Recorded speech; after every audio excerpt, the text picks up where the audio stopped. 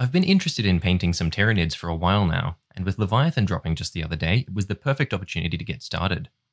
Looking what's in the box, I couldn't help but get excited over building some of these bigger models, but I decided to rein it in and get used to painting Tyranids with the infantry units. How hard could it be? So I started cutting out and building the Termagants, and progress was surprisingly quick. Build 1, easy. 2, no problem. 5, I got you covered. But no. 20. 2-0. I spent my afternoon building 20 of these things. I have now officially built more Tyranids than all of my other minis combined in one day. I was clearly going to need to use a different approach to painting these guys than what I was used to, or I'd never get these finished. That's where Slapchop comes in. It's hardly a new technique at this point, but I was interested in it nonetheless, so let's get right into how it works. The point of Slapchop is to enable you to paint a large number of minis in a relatively short time frame, and the first step to that is to dry brush the minis to build depth. First, we start off with a somewhat heavy grey coat. The goal here isn't to cover the mini completely, but instead to pick out the more raised areas to help simulate highlights and shadows. As I work my way around the mini, I deliberately brush against the ridges of the carapace in order to create some distinct highlights.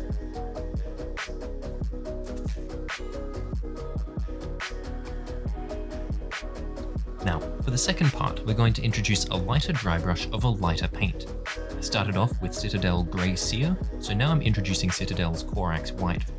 Here, we repeat the process, this time only targeting the especially raised sections for some super bright highlights.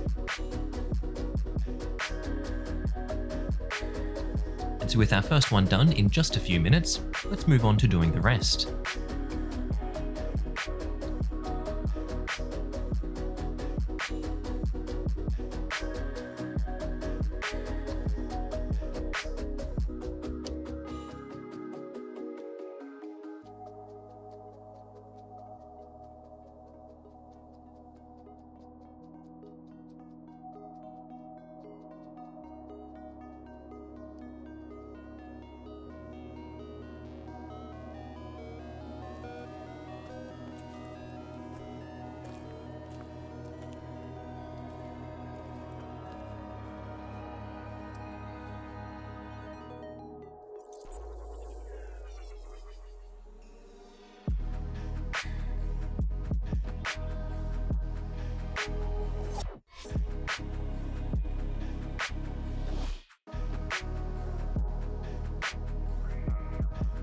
Alright, so I've just finished base coating them all.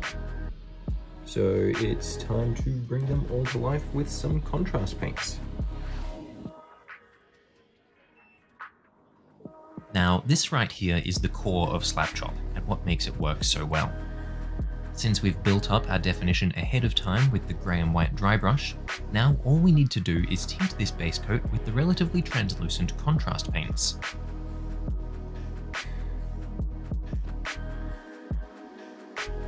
I want my Tyranids to have a shiny black bug-like shell, with the flesh underneath being a greenish brown like grubs. So to that end, I start off by using Black Legion for the carapace.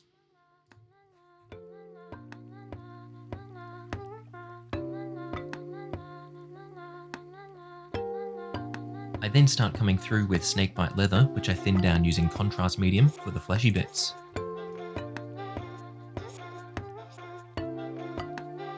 My contrast paints were drying up too quickly on my texture palette, so I swapped over to the wet palette.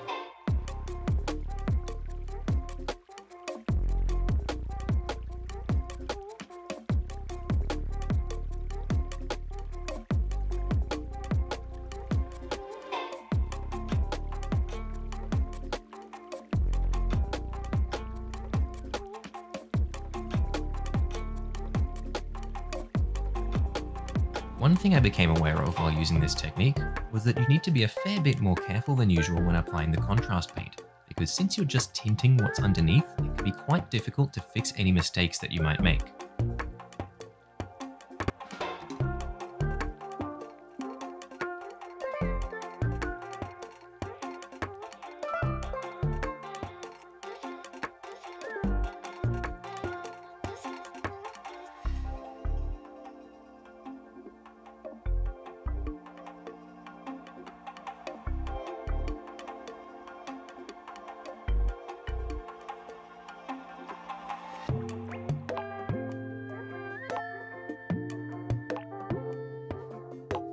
Here I use a fairly dilute mix of Guilliman flesh for the gun and apply Ushabti bone to the teeth, claws and other bony parts.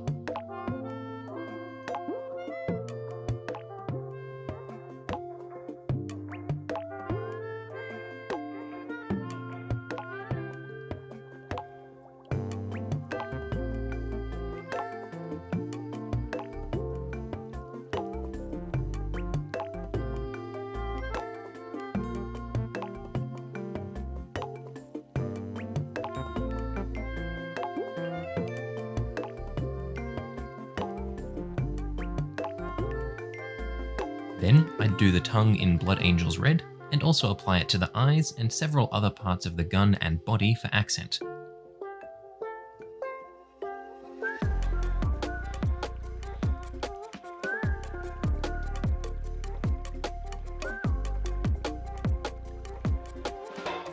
And just like that, our first Slapchop Termagant is more or less done.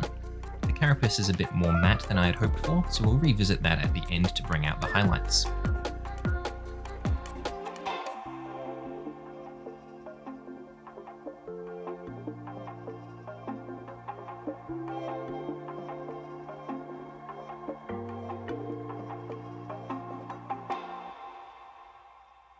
Next, I tried whipping up another one just like the first, but this time with a slightly more dilute mix of Black Legion on the carapace.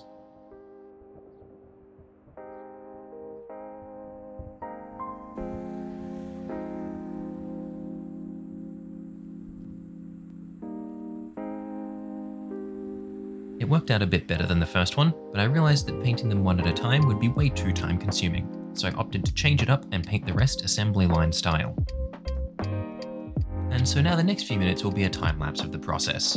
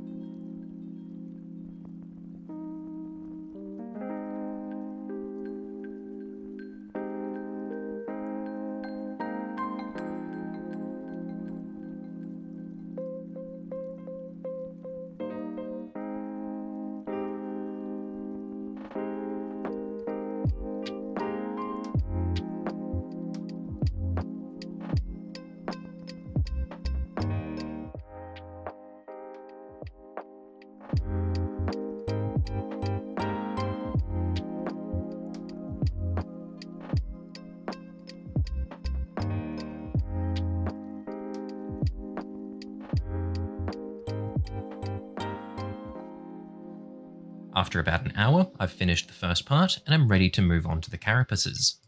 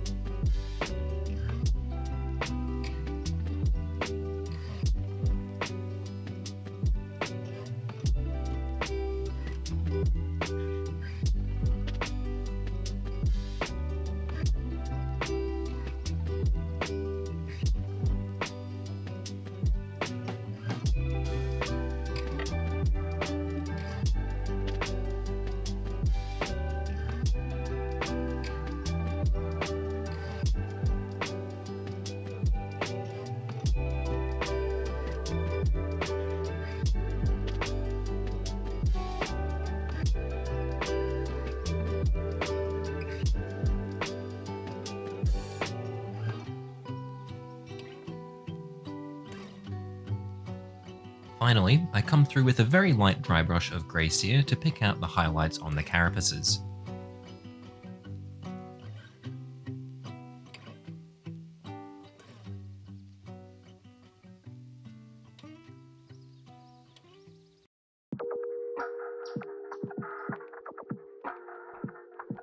And here's the final result.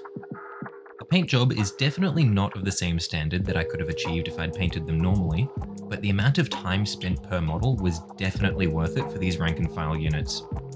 I can't imagine how long it would have taken to paint these guys if I hadn't used Slapchop. I must say that I feel like the organic shapes of the Tyranid models really do lend themselves to Slapchop, and models like Tau or Space Marines might not work as well. Overall though, I'm super happy with Slapchop as a technique, and I will definitely be using it again where I can.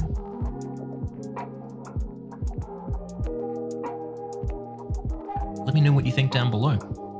If you've got any suggestions on other ways to paint heaps of minis quickly, I'd love to hear about them. Like the video if you enjoyed, and subscribe if you like what I do. Until next time.